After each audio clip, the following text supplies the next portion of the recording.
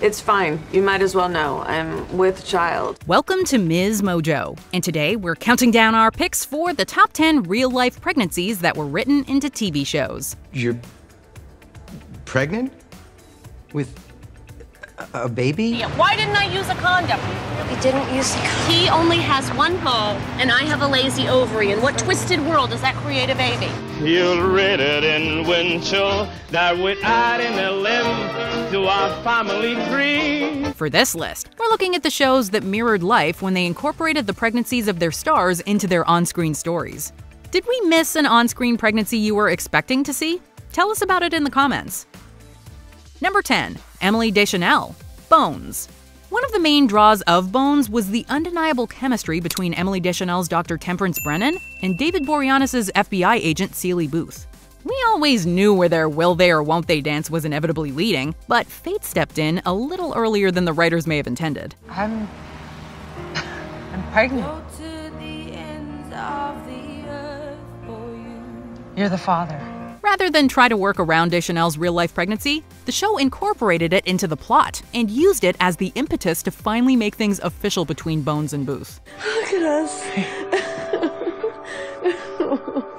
We're a family. In the 7th season, the characters would work to adapt to couple life and parenting. Okay, work with me on this, okay, Bones? You have to learn how to compromise. I can compromise. Emily Deschanel said that it was a pretty accurate reflection of her own adjustment to motherhood.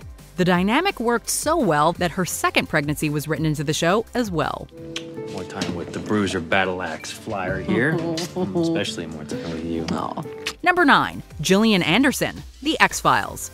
Hollywood has not always been a friendly place for expectant mothers. When Gillian Anderson became pregnant at the end of The X-Files' first season, studio executives pressured showrunner Chris Carter to recast her role.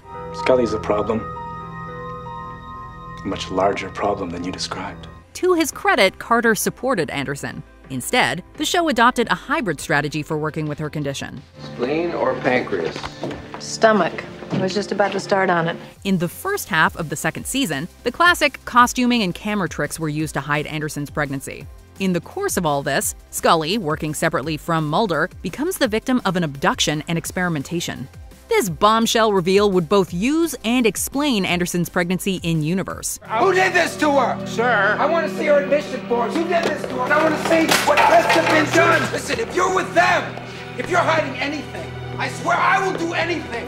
Whatever it takes, I'll find out what they did to her. We have to love this creative, mythology-building solution to the challenge. Number 8. Allison Hannigan, How I Met Your Mother. When Hannigan's first pregnancy wasn't a natural fit for her character, the show addressed the matter with the humor you might expect. And the new champion with 29 hot dogs, Lily the Belly Aldridge! Her second baby came around at the perfect time, though. With Marshall and Lily also poised to start a family, it was a no-brainer to write Hannigan's real pregnancy into the series. We're having a baby. What, for real? For real.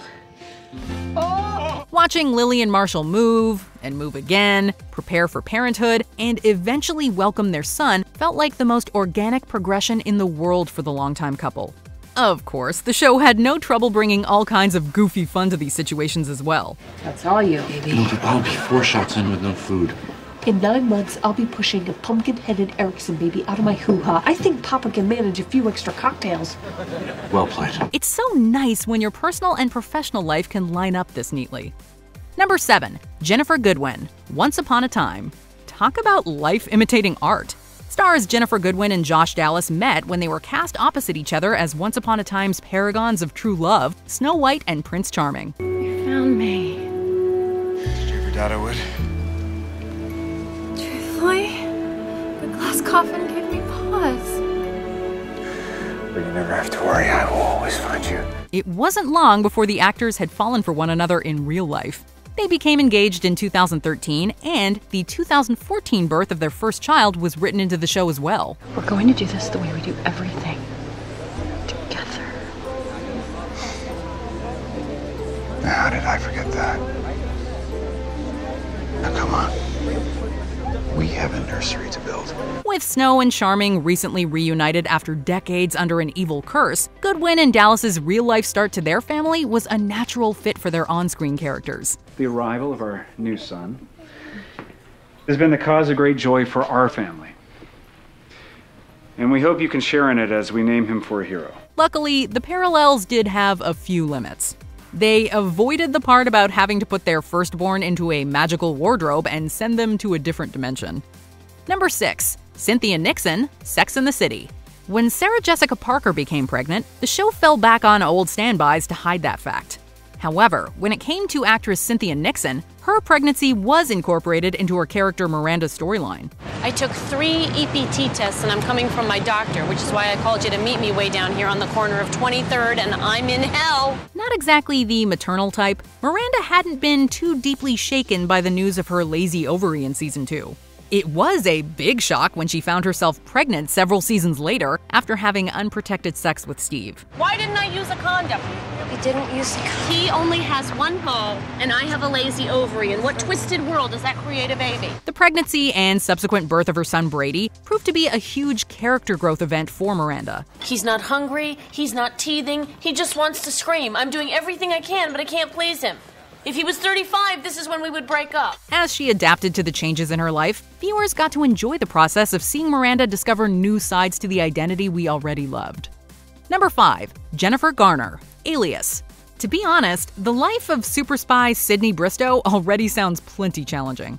However, when actress Jennifer Garner discovered she was expecting her first child in 2005, the series writers made the choice to throw the expectant mom curveball at her on-screen counterpart as well. I didn't think this is what I wanted. I mean, bringing a baby into this world that is so messed up, I just assumed that we'd wait. For things to be safe, or at least safer. For Sydney, this meant taking a step back from the action to train newbie Rachel Gibson. Not that her life got any less dramatic, of course. There was still plenty to keep her on her toes with the death and later resurrection of her lover Michael Vaughn. I don't know how we do this anymore. We do it the way we've always done it. The final season included the birth of their daughter. Though we never got to see Sydney juggle domesticity with the spy life, these two parents seem like they could handle just about anything. That's what you say every time you show up on my doorstep. The next thing you know, I'm jumping over canals in 3-inch heels while napalm explodes around me.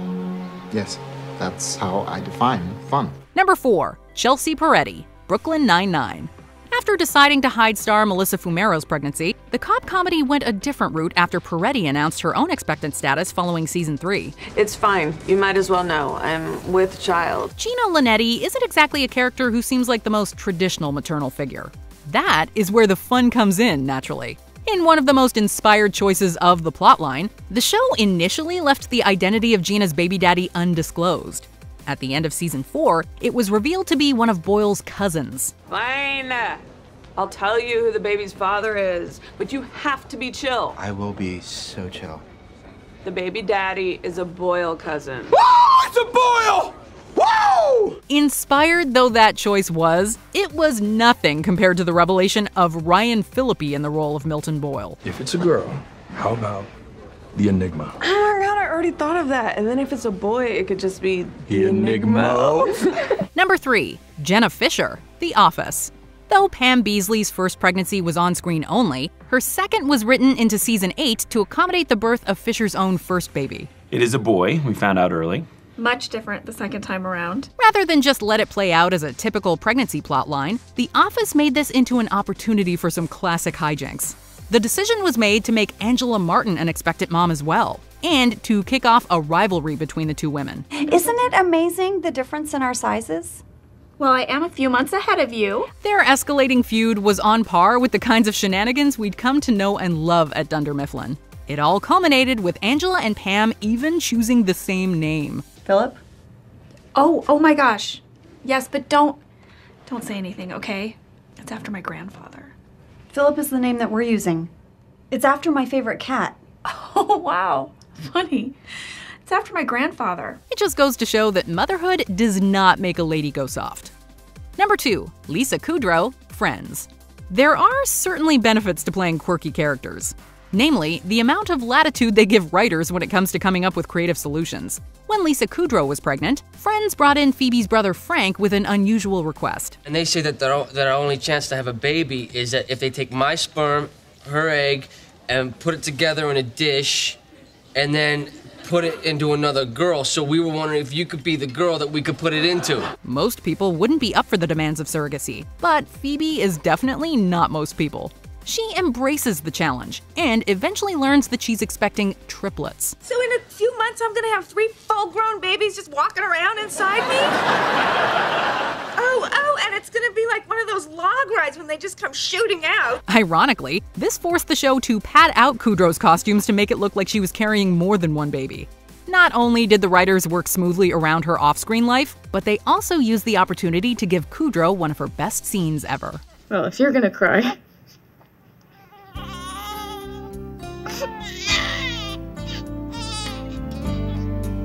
Before we unveil our top pick, here are some honorable mentions. Charisma Carpenter, Angel. This weird plotline was not exactly the best example of how to incorporate a pregnancy. But if this is the speech about how the worst is behind us, you may want to save it for later. Candace King, The Vampire Diaries. To be honest, we're still not exactly sure how this one works. The babies, they're here. Where? Floating in a raft in the Pacific Ocean somewhere? Look at the map. Your spell didn't work. They're not on the map, Caroline. They're inside of you. Bethany Joy Lenz, One Tree Hill. It just happened to line up perfectly with Haley Scott's arc. What is it? I'm pregnant. I think it's gonna be a girl.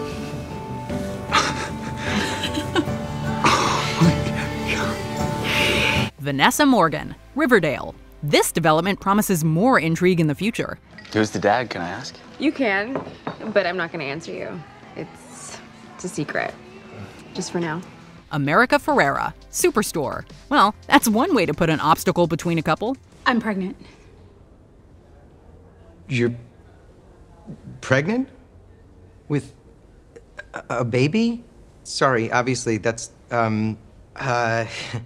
who? It's Adam. Oh, yeah, Adam. Before we continue, be sure to subscribe to our channel and ring the bell to get notified about our latest videos. You have the option to be notified for occasional videos or all of them. If you're on your phone, make sure you go into your settings and switch on notifications. Number 1. Lucille Ball, I Love Lucy. The birth of a child is a milestone for any couple. But in this case, it was an event of actual historical significance. As ridiculous as it sounds, in the early days of television, network executives considered the idea of a pregnant woman on screen to be vulgar. Even the word pregnant was deemed too scandalous. Hey, Lucy, wait a minute. You don't suppose... I don't suppose what? You don't suppose you're gonna have a baby? Oh, of course not. Nevertheless, when sitcom legend Lucille Ball was expecting her first child, the revolutionary decision was made to write it into the show. You'll read it in Winchell that we're adding a limb to our family tree. And the plotline was a huge hit. Viewers identified with Lucy's journey to motherhood on and off screen. It turns out the cultural ground was fertile for more realistic depictions of life, and Lucy was just the lady to break that barrier. And it's only because of little Ricky that I want to get my break in show business. Do you agree with our picks? Check out this other recent clip from MsMojo. And be sure to subscribe and ring the bell to be notified about our latest videos.